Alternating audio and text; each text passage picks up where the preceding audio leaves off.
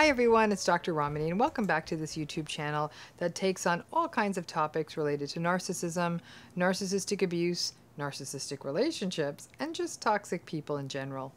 It's my hope that this channel will help you cope, heal, and make sense of these patterns to help you navigate these issues in your relationships, your family, and in your workplace. So let's add to that proverb series because I think having those proverbs just end up becoming pithy ways of getting to the truth. Today's proverb, blood is thicker than water. You've all heard this one. Some of you may even believe it. Probably more than some of you believe this. The origins of this proverb go back to the 1100s. It was in German manuscripts, and the initial translation really spoke to family loyalty. That family commitments or relationships would have to take precedence over the bonds of romantic love or friendships. Now, I actually think this proverb, that blood is thicker than water, is sort of an enably proverb that is often used in narcissistic families. A sort of permanent get-out-of-jail-free card for family members to behave badly. But then, after somebody behaves badly in a family, they can fall back on this idea of family loyalty as a be-all, end-all. Now, if you come from a healthy, happy, close-knit family, then this proverb may feel intuitive. Yeah, we always stick together and we got each other's back. Good for you. But for those who originate from narcissistic or otherwise abusive family systems, it gets very complicated very quickly. In some ways, the greater the pathology and the dysfunction of a family of origin, the more pathologically bonded a person can feel to the family system at large. And they're often drawn back by emotions, including to finally wanting to work it through, to be seen in their family system, finally get it right, win over those toxic family members, show them what you've done in your life and are doing, as well as sometimes feeling guilt if you were to actually set healthy boundaries in those systems. Some people feel that they cannot escape narcissistic family systems either physically because of necessity or guilt, and the shame and the confusion that keeps them in psychologically, because even if you move to the other side of the world, your family may still be in your head. You still hear their voices, their gaslighting voices, their mocking voices in so much of what you do. That isn't really family loyalty. That's family stuckness.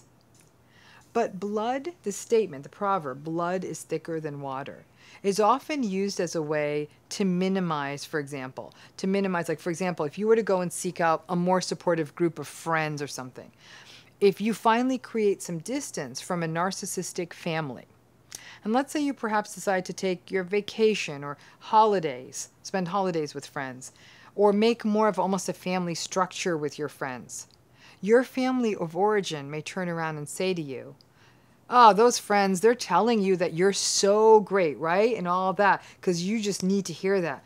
But that's because they want something from you. They're working an angle. Blood is thicker than water. Your real family will always have your back.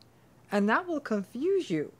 Because after a lifetime of being abused and invalidated and gaslighted by this family system, you're still able to be confused by your family of origin.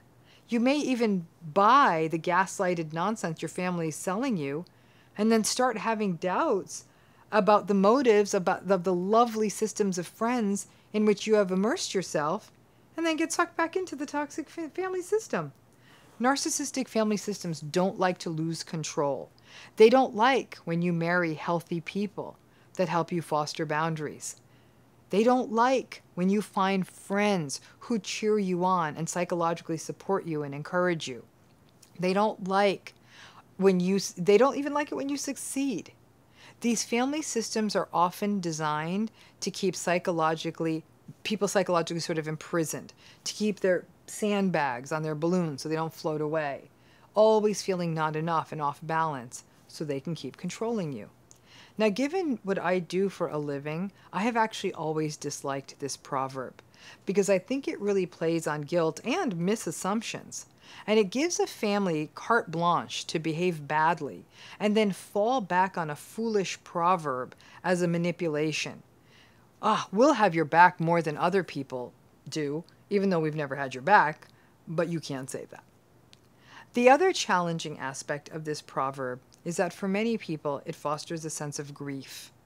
One of the massive psychological tolls of a narcissistic family of origin is the sense that you did not get to have that very human and necessary experience of a safe childhood, or unconditional love, or a sense of connection, or having adults in your life who value your aspirations and celebrate you. There is grief at missing out on that very, very human experience, and a grief that really coalesces in adulthood at the impact and the realization of not having had that, what was missed, and a rumination about how different your life could have been if your early family relationships had been healthy. And as an adult, if you had healthy relationships with your parents and were free of all of the anxiety that growing up in a narcissistic family system can give you. The grief over your own limiting beliefs about yourself, the grief over not having that blood tie to a system that has your back instead of a system that manipulates you and can impact you every day. So when these kinds of statements are made, that blood is thicker than water, they double down on the grief and guilt and shame that so many people experience when they come from narcissistic family systems. Some people cope by creating healthy families of their own. Others cope by drawing together friends into what feels like the supportive and loving family they wanted. Others cope by creating other ventures and things in their life that have a social element. And that's not water. It's something far, far more healthy. It's authentic ties, and that may actually be thicker than blood. In my estimation, a healthy family system, your blood, would celebrate your friendships, your relationships, your successes at work, and your dreams, and would never fall back on a nonsensical proverb about blood and water, but instead always be a safe space for you to land and celebrate the good things in your life. So while it's lovely to believe that your family would always have your back, it's very painful when they don't. And it can really bring up isolation, grief, and shame. And perhaps families that really do work well don't need to make this distinction. So falling back on this proverb, any family that feels like you have to say blood is thicker than water may be protesting too much. Because if you have to say this out loud, the family probably doesn't work, because in a healthy family system, people know that that system is there for them and doesn't get threatened because people have wonderful friendships and marriages and succeed. But in families that are manipulative and controlling, falling back on easy proverbs like blood is thicker than water can often feel people stuck and controlled and never being able to access the unconditionally supportive spaces that they need to be able to succeed in their lives.